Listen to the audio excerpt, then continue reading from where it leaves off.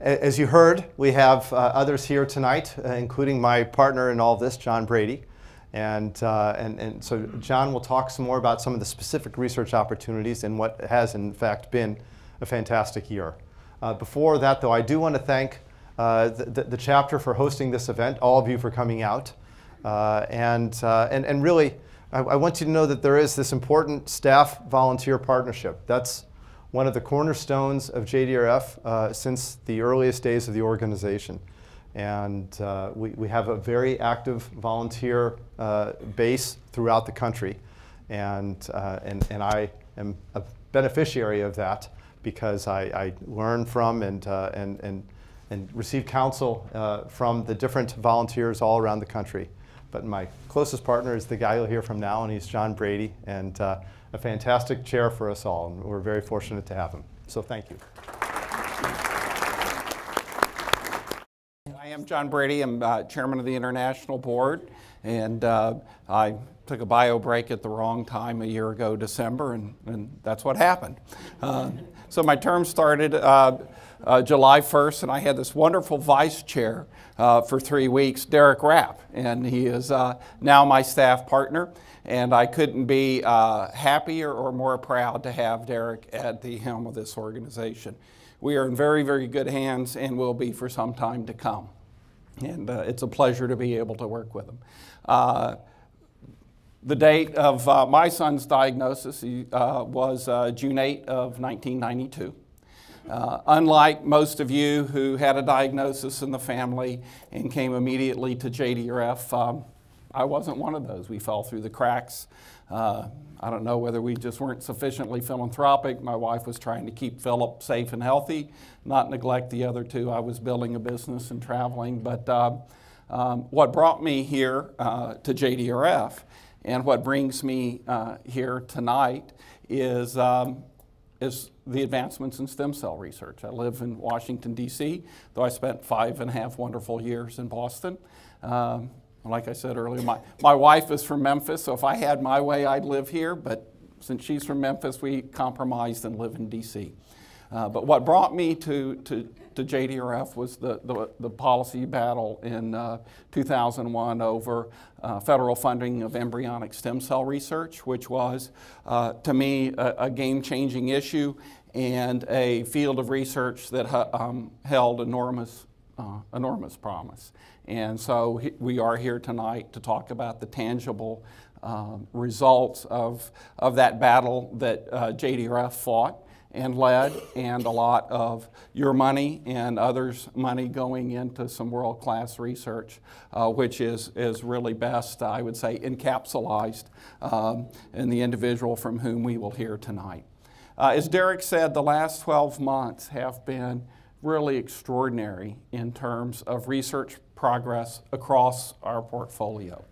But what we shouldn't lose sight of is that JDRF has been at this for 45 years, and we have invested about $2 billion of your money.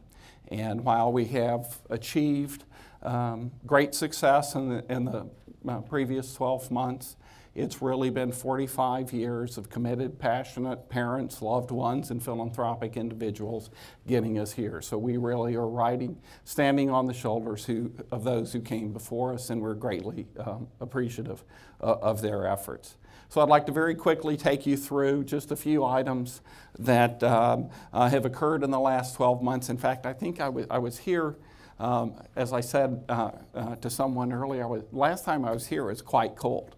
And they said, well, it's cold tonight. And I said, no, it was really cold when I was up here. So it was roughly 12, 13, 14 months ago. And the things I'm going to talk about now, I didn't talk about tonight because they hadn't happened. As Derek mentioned, we still remain passionate about finding the cure, the restoration of normal physiology for those who have this terrible disease. The reality is it's complicated. We don't know how to get there, and it's going to take longer than any of us want. So what we can do is relieve the burden, improve the outcomes, and make this an easily managed chronic disease that, again, has very, very low burden and great outcomes. And we can do that. We have business plans and roadmaps and timelines and costs associated with some prioritized therapies. The first of those prioritized therapies is the repurposing of type 2 drugs for use in making the control of glucose in type 1s much better. We've known for some time, had a modest amount of evidence that the use of certain type 2 drugs by individuals who have type 1 could in fact dramatically alter their glucose control. My son Philip takes a drug called Invokana. Many of you probably seen it advertised on TV. He takes a pill a day. It's approved for type 2. He's using it off-label, obviously. So he takes a pill a day. And what Invokana does, it's called an SGLT2 inhibitor. And SGLT2 is a protein that allows the kidneys to reabsorb excess glucose. And in healthy individuals, that's a good thing. But in somebody with type 1 diabetes, if you think about it and said, well, what instead of having the body reabsorb that excess glucose, what if it just were to pass through the kidneys and out in the urine and not stay in the body? And so these SGLT2 inhibitors, of which Invokana is one, inhibits the action of this protein SGLT2 that allows the kidneys to reabsorb the glucose. Philip takes a pill a day, wears a Dexcom continuous monitor, and now that he's on Invokana, you see him go up. He started eating bagels with egg, cheese, and sausage bagels, which after he started taking Invokana, fortunately he's quit that. But for the first couple of weeks, he sort of celebrated with a big breakfast sandwich. And you would see his postprandial, post-meal spike heading up as one would expect. But when he gets to about 175 or 180, what you see is it just plateaus out as the excess glucose is just eliminated through the urine, and then he comes back down. So it handles the highs, makes handling the highs much easier. The second thing it does is that it reduces his usage of insulin. So he uses about 30% less insulin than he did before he started Invokana. So when he's starting to come down from that postprandial spike, he's got less insulin on board, so he has fewer lows. And he's lost about 20 pounds. So fewer highs, fewer lows because he's on less insulin, and weight loss. So what JDRF began a few years ago, and this is one that didn't take 45 years to accomplish, is we looked at it and said, you know, there's no other organization that is trying to understand the impact of these drugs across the entire type 1 universe, figure out are there different subgroups within that universe that need different therapies or different dosage or combination therapies. And we started funding clinical trials. We've gotten the companies who fund type 2, who have these type 2 drugs to start to engage in type 1 trials. And we're seeing some very, very exciting data from these trials. So going forward, we hope in 3, 4, 5 years that the use of type 2 drugs in helping to manage type 1 will be part of the standards of care and just the routine part of the way we all live. So that's pretty exciting. The second thing that's very exciting is the artificial pancreas devices that are coming to market. Our work in artificial pancreas goes back to 2005. And this January, Medtronic, most of you are familiar with Medtronic, many of you are customers of Medtronic. Medtronic announced, made two important announcements. The first thing they announced was that a year from this April, they expect to ship in the United States what is called a predictive low glucose management system. So what happens is it looks 30 minutes ahead. If it sees that you're going below a threshold, unless you override it, it eliminates the infusion of insulin. What the clinical trials show is unless you bolus very heavily and don't eat, if you wear this device, dangerous low blood glucose levels are a thing of the past. It'll be commercially available here in about 14 months. The more exciting announcement to me, and the first one is a big deal. Everybody goes to sleep, everybody wakes up. That's a big deal. But the second one is particularly exciting is they expect to ship the first true artificial pancreas in April of 2017, so roughly 26 months from now. you'll be able in the United States before anywhere else in the world, as a result of many people's efforts, but specifically JDRF's, to get a hybrid closed loop system that not just controls the lows as we talked about, but looks 30 minutes out, sees if you're going high, and if you are, it infuses enough insulin to bring you down back in range. And essentially all you have to do is bolus for meals. And the clinical data on these are also very, very compelling. So that's a life-changing device that is now, for the first time, we have from a reputable manufacturer a specific ship date that we all hope they will hit.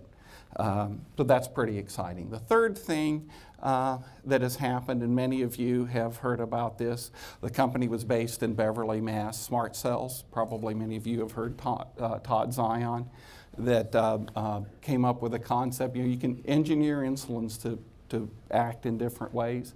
And Todd's concept was that you could do engineer a glucose responsive insulin that would act when there was excess glucose in the system, and then not act when you were in euglycemia. He had developed a wonderful first version of that, generated literally perfect blood sugars in rodents, but had some safety concerns for use in humans. Merck bought the company, re-engineered the insulin, and in Q2 of 2014, the CEO of Merck announced that they were headed into human clinical trials. They are now in human clinical trials, which is very exciting. What's even more exciting is Novo Nordisk CEO told Derek at the, what was it, Death Valley, right? That the glucose responsive insulin program that they had spent a lot of money on and had shelved is now off the shelf. And they've dusted it off and are aggressively investing to develop also a glucose responsive insulin.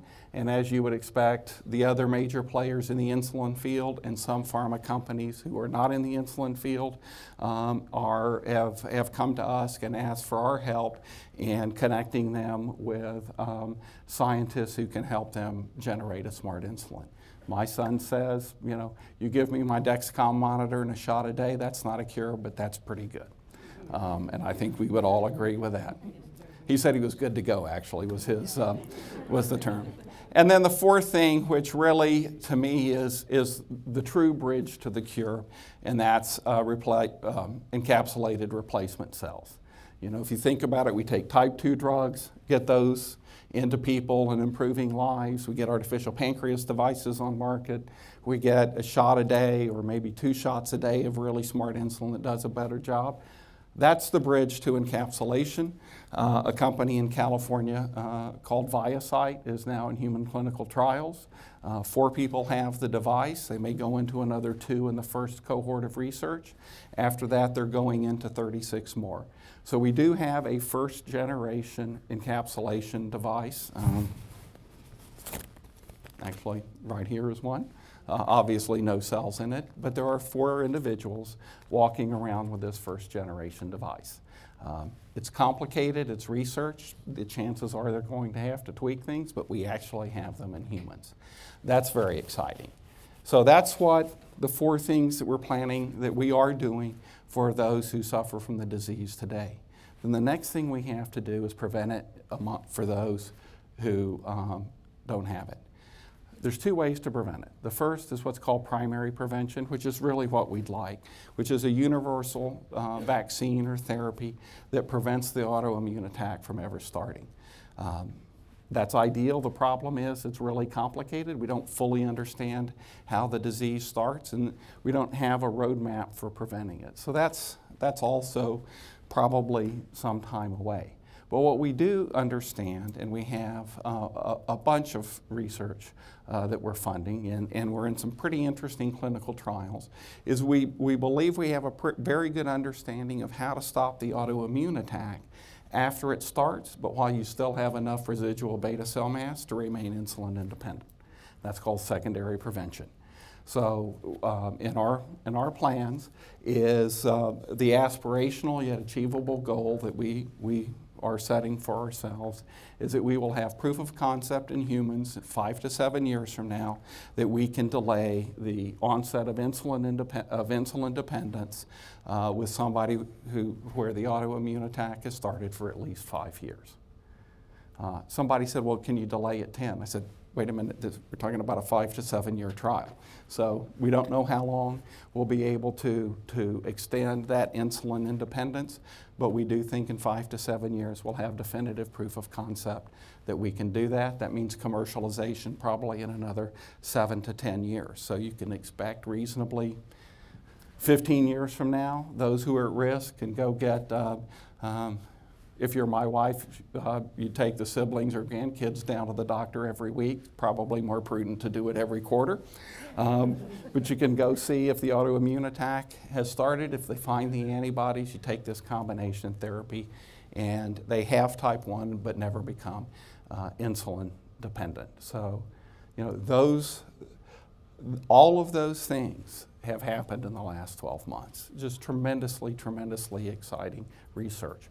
What we're doing as an international board under Derek's leadership and our collaboration is we're in the process of re-engineering JDRF to be the kind of business it needs to be, the kind of organization it needs to be to bring the necessary money, the necessary scientific talent, the business talent, and the volunteers for advocacy and fundraising purposes to the table to take all of these therapies to the finish line. So it's an exciting time to be at JDRF. It's an exciting time to be here in Boston because you do have one of the most renowned researchers in the world and somebody who has been a true inspiration to me. So thank you for coming tonight. I believe after Doug speaks, we'll open it up for Q&A. Thank you.